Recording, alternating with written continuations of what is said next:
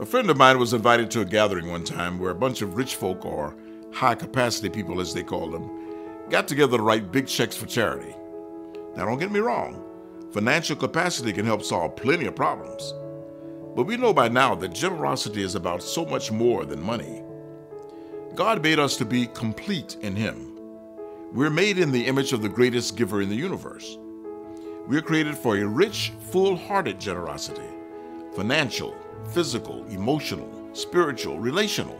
All things we are given, we can give to others. And we can help others learn to give them as well.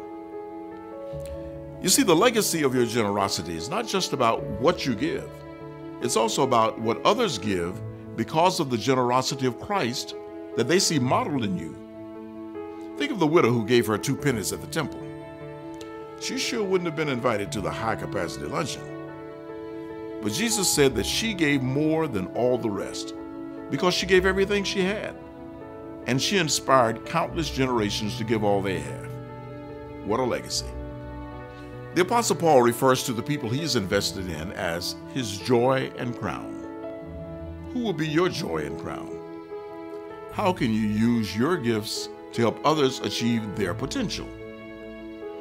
If we're made in the image of the great giver, then helping your brothers and sisters awaken to generosity is helping them become more fully who they were created to be in Christ.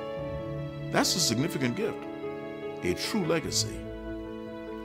God's planted a seed of generosity in every one of us. Let's water that seed in ourselves and cultivate the same growth in one another.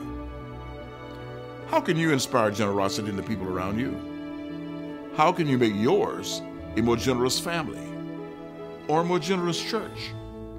Remember, you don't have to have a high net worth to have a high capacity.